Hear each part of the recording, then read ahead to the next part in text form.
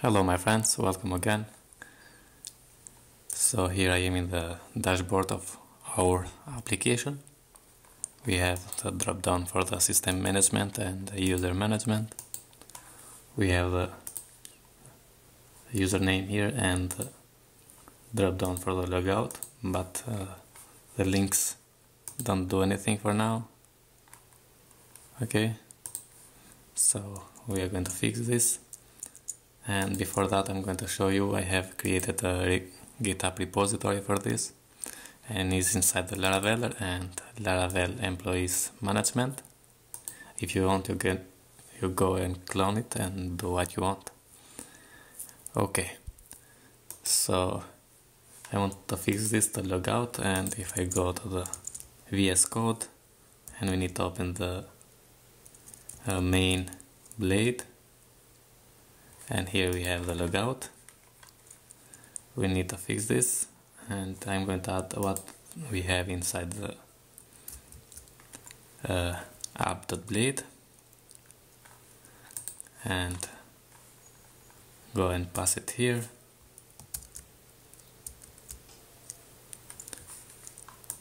So copy what we have here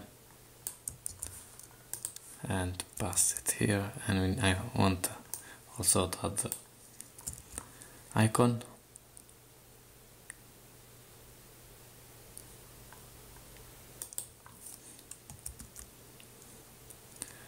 Okay, I remove this one and save now. Come here and refresh, and if I go and log out, yeah, we are not logged in, so go and log in again. .com and add the password. Okay, what we want now, we add the logged in users as well as the menu for the logout. Yeah, after authentication the user should be redirected to the blank dashboard, and yeah, the user is redirected to the dashboard here. And another one, the user will be able to log in with a email and password. Yeah, okay. Yes, and we have this one, 3 failed attempt will log the user for the 5 minutes. And we need to go here and open the login controller, and here we need to add this protected variables. This for the how many attempts. We by default is 5, so I'm going to say 3 attempts, and for minutes by default is 1. We need to add 5, and if I save, go and log out and try to log in. So add john.com and some random password.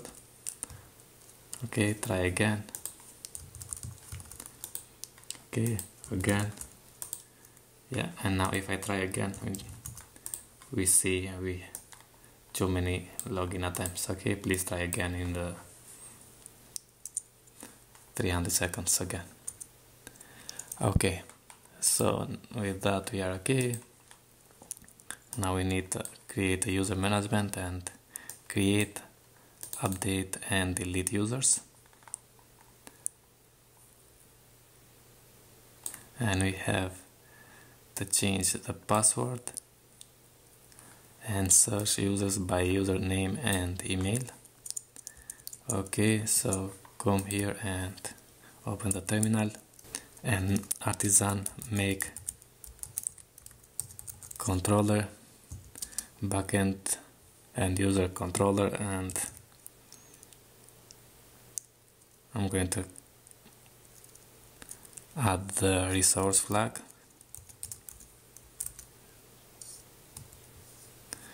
Okay,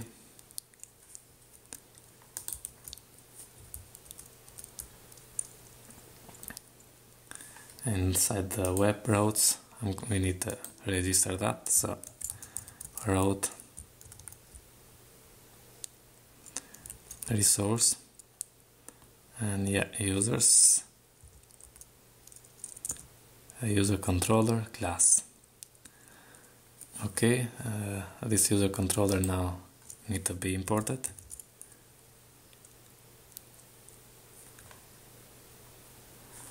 Okay, yep, here, save. And if we go to the main blade.layout, if we find where is the user, we have the user here, add the link to the user, and the link is not going to be the road users.index.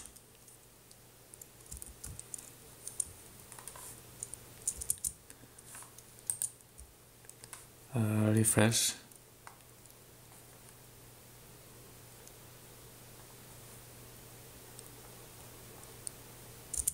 Yeah, sorry friends, if we add a resource controller, we don't need it. And try to log in johndoe.com and add a password. We need to wait.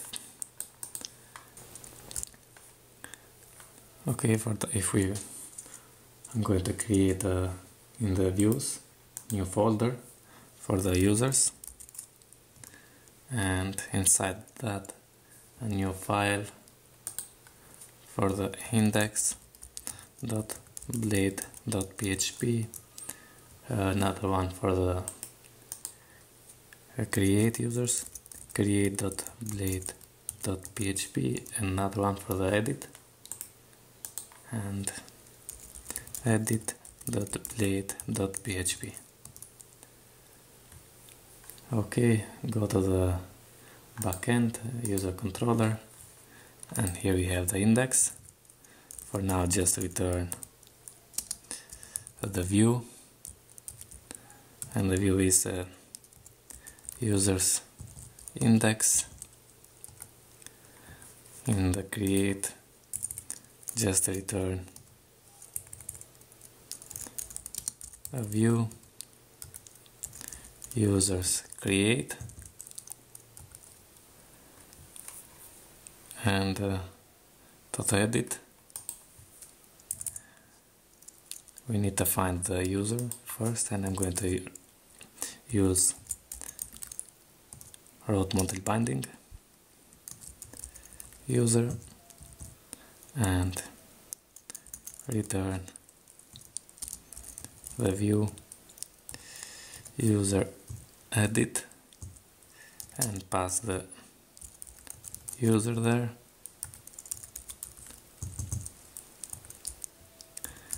Okay,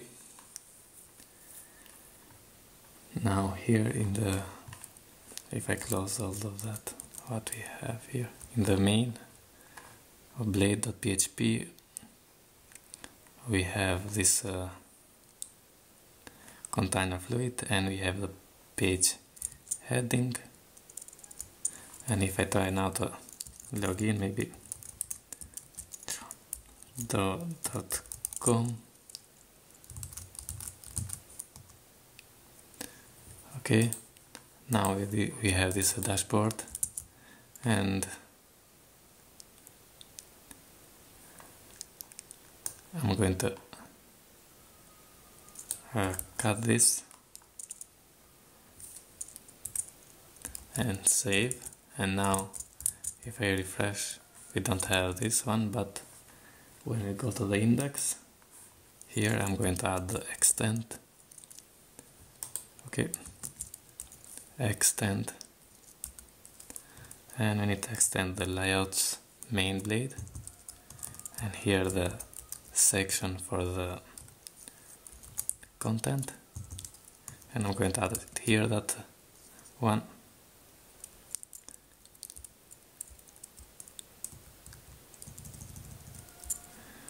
Just indent this little bit.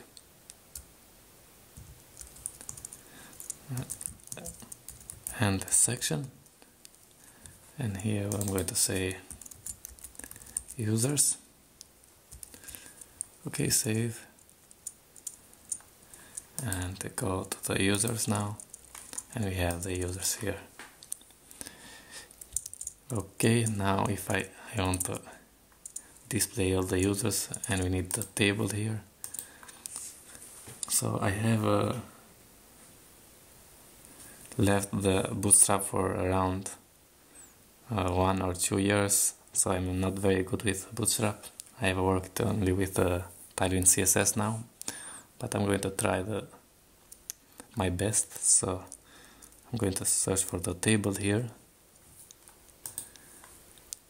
and I'm going to copy this one, and inside here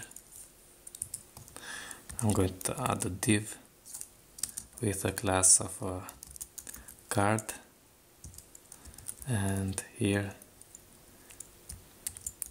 div with a class of card header, and here I'm going to add a span, or not span, sorry. I'm going to add a link,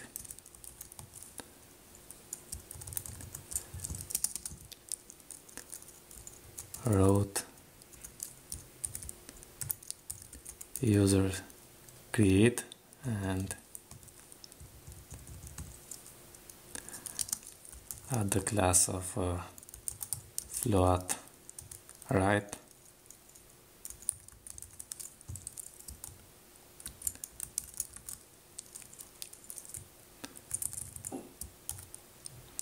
okay, and create. And if I come here and refresh, we have this kind of thing here, and down there I need to add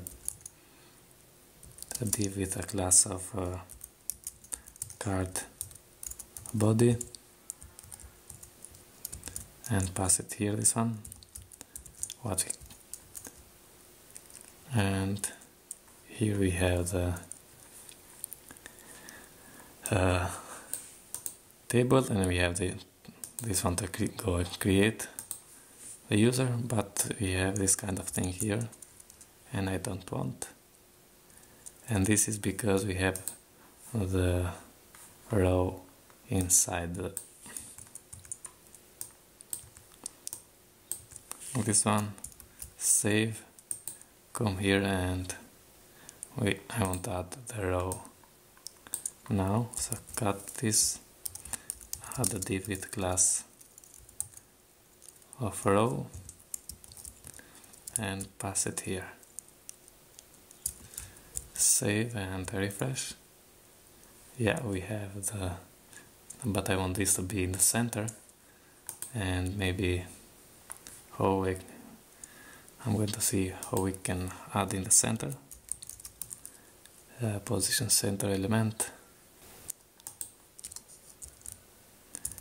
in the center. If I refresh, yeah, we have in the center now. And I'm going to first go to the controller, user controller, and when we have the index, get all the users, so users and user all,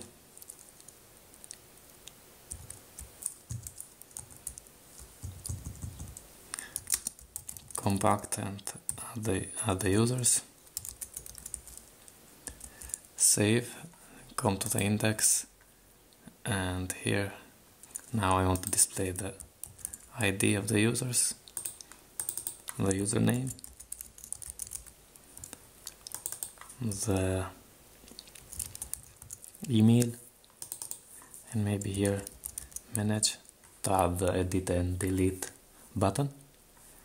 I'll go and remove the first and the second, and cut this one we need to add the for each loop for each users as a user, and here pass that, and here we can add the user ID,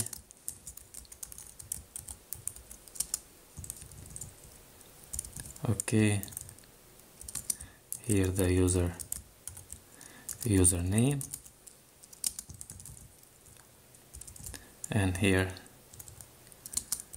the user email, okay, and here we need to add the edit and delete buttons.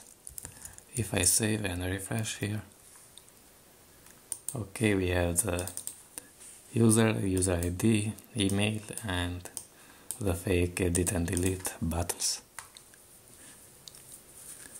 Okay, my friends, so in the next video we are going to create a user. Go here and add the form here. So first I'm going to just go to the create this one, copy all here first in the index and go to the create and pass it here, and here I'm going to say create user, and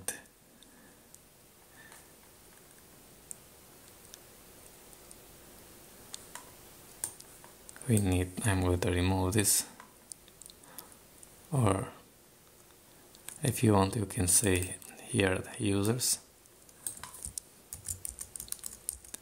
and here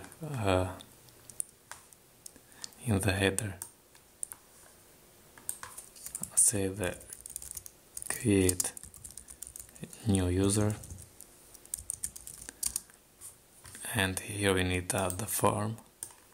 So here is going to be the form, and if I save and refresh now, yeah, here we have the, and here we need to be the form.